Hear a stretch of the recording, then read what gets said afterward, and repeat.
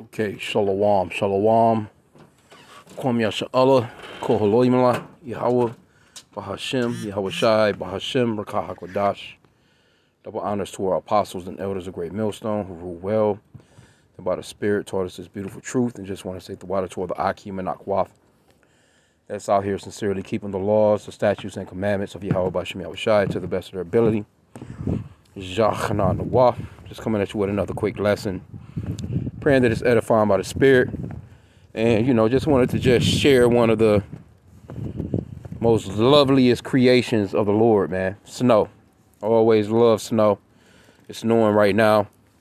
I'm going to keep it real quick because it's kind of that wet type of snow. But, just wanted to just show it off, man. You know what I'm saying? One of the Lord's beautiful creations, man. And grab a couple of scriptures or whatever on it, because snow is very important. I know a lot of regions, they don't get it. You know what I'm saying? Let's see here. Come out here into the alley real quick. I live in one of them neighborhoods where it used to be super duper nice. But as time has rolled on, Esau cut a lot of services and a lot of stuff has been broken down, and there's a lot of vacant houses, a lot of bullshit, you know what I'm saying now. So, but I mean, it's peaceful though. It's a lot of, I can't say it's peaceful, but again, this is one of my favorite seasons right here. So let's grab a quick scripture.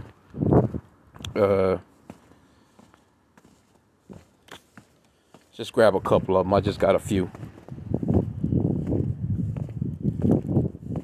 Again, like I said, it's wet out here, so it's like that wet type of snow, so I don't want to mess the phone up. But we'll get something in as quick as we can.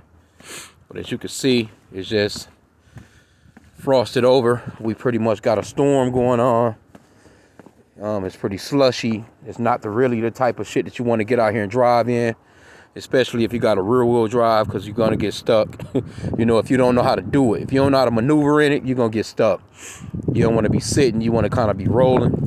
But anyway, let me get Job 37. I love the snow, though. But it's going to be a lot of people getting judged out here in this shit. Because people don't know. They don't slow up. They still want to try and act as if it's clear. But this is Job 37:6. It says, for he, let me see. Let me start at verse 5. It says, Yahawah thundereth marvelously with his voice. Great things doeth he, which we cannot comprehend. For he saith to the snow, be thou on the earth, likewise to the small rain and to the great rain of his strength. See that? For he saith to the snow, matter of fact, let me get it in the NLT, the New Living Translation. It says, he directs the snow to fall on the earth and tells the rain to pour down. And that's, the rain is beautiful too.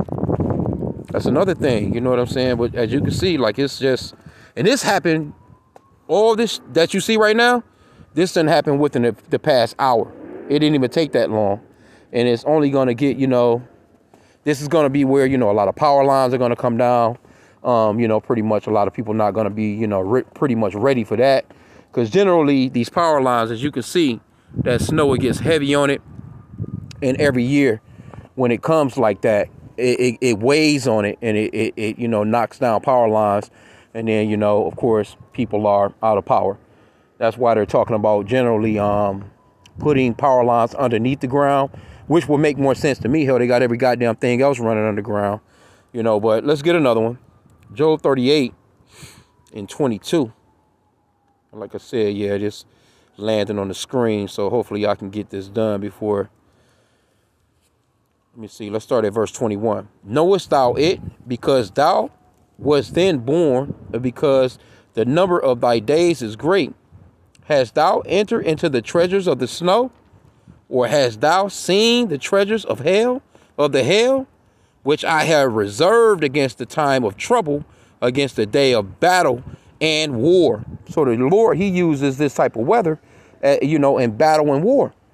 That's the reason why, you got Esau. Esau, he done created the heart machine by the spirit and power of YAHAWAH BAHASHAM YAHAWAHSHI on the left-hand side. He creates his own snow. He creates his own weather, his own rain. You know what I'm saying? Like Esau is, that's how we know that Esau is Esau, the so-called white man. See, he gives himself away. He actually, when you go into Psalm 60, what's that, 64? He tells on himself, in so many ways. He tells on himself. Salakia, yeah, it's getting wet on me. Let me hurry it up. 64 and 8. Yeah, the screen is getting a little hard to move, scroll. So they shall make their own tongue to fall upon themselves. All that see them shall flee away. And that's what is going on with Esau. See, Esau, he tells on himself just by him having the type of machinery that he has, just by him using the sword, the bombs that he has, his nuclear warfare, his submarines, he shows that he's the man of the weapon. He shows that he's the man of the sword. He's telling on himself just by showing you the few things. He'll show you a little bit, but Esau got some shit. You see what I'm saying? But let's move on. Because like I said again, I don't want to stay out here too long. Let's get 147. Psalms 147. Oh man, yeah, the screen is doing its own thing right now. Salakia. Where was we at? Let's see. Back up a couple. Psalms 147 and 16. And I'm going to end out here in a sec. Yeah, it's getting harder. I got to wipe the screen, Salakia. And 16. He giveth snow like wool. Let me start at 15. He sendeth forth his commandment upon earth. His word runneth very swiftly. He giveth snow like wool. He scattereth the hoarfrost like ashes. See that? The hoarfrost. You see a brother, they got a beard and it looks white. It's called hoary. In America, they call it gray, or they call it, silver or whatever. But in the scriptures, it's called hoary. See that? You can hear the sirens now. There's people out here getting in accidents, fucked up, because people don't know how to drive in this stuff. They don't know how to take their time. They still want to fly, Okay, but anyway, let's go to Psalms 148. I only got one more after this one. Salakia.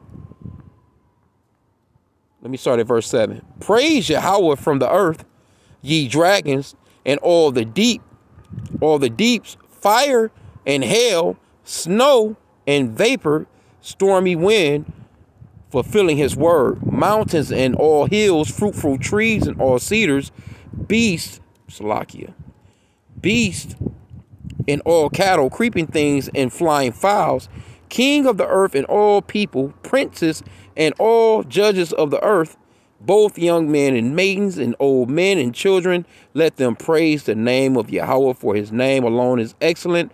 His glory is above the earth and heaven. See that? That's snow, baby. One more. Let's go to Isaiah. Salakia. Oh, man. Get jammed up on me. I don't think it's going to let me do it. Salakia, I may have to end on out. Here we go. Isaiah 55 and I want to get, I think, let's start at verse 9 if we can. I'm out of here, though. I'm going to go ahead and be walking it on back down towards the way here, the alley here. Yeah, man, the Lord is cold. This is beautiful. And it's not as cold out when it happens. That's one thing, too. It's not so cold out when it snows. It gets colder and it freezes over. That's the bad. Well, I ain't gonna say the bad thing. It's a good thing too, But well, let me start here. Verse 8. For my thoughts are not. Let me see. Yeah, let me just start at verse 8. For my thoughts are not your thoughts, neither are your ways my ways, saith the Lord Yahawah. For as the heavens are higher than the earth, so are my ways higher than your ways, my thoughts than your thoughts. For as rain cometh down, and the snow from heaven, and returneth not thither, because it's not going to return, but watereth the earth, and maketh it bring forth and bud, that it may give seed to the sower and bread to the eater. See that? So shall my word be that goeth forth out of my mouth. It shall not return unto me void, but shall accomplish that which I please, and it shall prosper in the thing whether I sent it. See? And that's talking about the snow. And, you know, because the snow and rain, it comes down to cleanse the earth. Now, this snow right here, you know, it's a beautiful thing because what it does is, see, Esau, he flies through the skies and he tries to do his thing with, his, he whatever he's spraying. Now, this snow does bring that shit down here, and it lands and settles in the earth. You know what I'm saying? Now, as it flushes out, does it flush completely out? Nah, I can't say that. You know, but look at the cat running up the alley right there. I don't know if y'all see that. Hey, it's a bunch of cats around here, man. They don't be having nowhere to go. They do though. They'll find somewhere.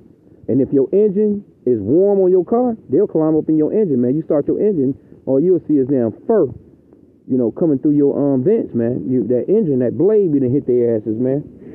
So they trying to find somewhere warm to go. But look at it though, man. It's beautiful out here. I'm just gonna end out there. This is just, a little alley spot.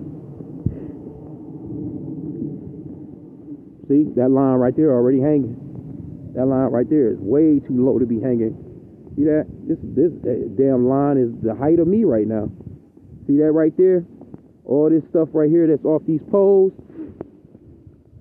All that shit going, it could easily fall. So, by the spirit and power of YAHAWAH BAHASHAM YAHAWAHSHI, I'm prepared for it.